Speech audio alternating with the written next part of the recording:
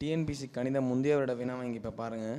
இந்த புக்கோட ப்ரைஸ் என்னென்னா 200. இது வர டிஎன்பிசியில் கேட்டால் 2012 2019 வரை இருக்கிற எல்லா கொஷினுமே உள்ளே இருக்கும்.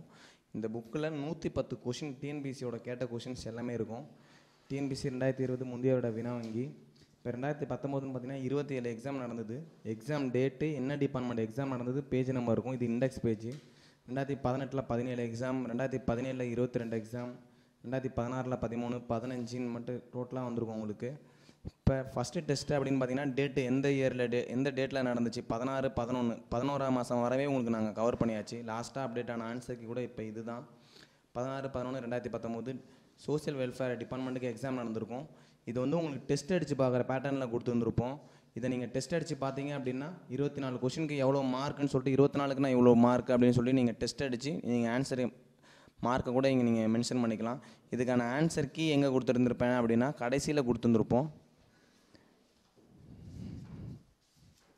டோட்டலாக உங்களுக்கு 21வது ஆன்சர் கீ, 22ஆவது செட்டு, 23ஆவது செட்டுன்னு சொல்லிட்டு உங்களுக்கு டோட்டலாக பின்னாடி வந்து ஆன்சர் கீ கொடுத்துருந்துருப்போம். இதுக்கு உள்ளே வந்து உங்களுக்கு வெறும் கொஷின் டெஸ்ட் அடித்து பார்க்குற மெத்தடில் மட்டும்தான் இருக்கும். 4வது செட்டு 25 கொஷின் இருக்கும். ஜூனியர் சயின்டிஃபிக் ஆஃபீஸர்னு சொல்லிட்டு இந்த டிபார்ட்மெண்ட்டோட எக்ஸாம் கொஷின் இருக்கும். 25 செட் இருக்கும்.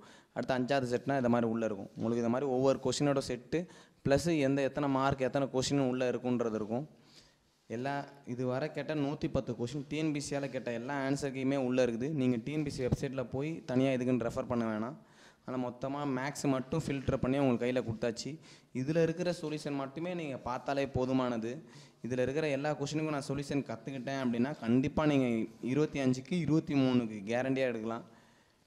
சொல்யூஷன் நான் கற்றுக்காமல் மெமரி மட்டும் பண்ணுறேன் ஆன்சர் அப்படின்னா உங்களால் கண்டிப்பாக மார்க் எடுக்க முடியாது. இதுக்கான சொல்யூஷனை மட்டும் நல்லா கற்றுக்கோங்க. இந்த புக்கு தான். இதில் மொத்தம் எத்தனை நியரஸ்ட்டாக எவ்வளோ பேஜ் நம்பர் இருக்குன்னு பார்த்தீங்கன்னா 270 பேஜ்கிட்ட இருக்கும் உங்களுக்கு. இந்த புக்கோட ப்ரைஸ் வந்து 200. உங்களுக்கு வேணும் அப்படின்னா நீங்கள் வந்து புக்கில் இருக்கிற இந்த நம்பருக்கு நீங்கள் இந்த 2 நம்பருக்கும் நீங்கள் கான்டாக்ட் பண்ணிக்கோங்க. கீழே டிஸ்கிரிப்ஷனில் நான் உங்களுக்கு கான்டாக்ட் நம்பர் தரேன்.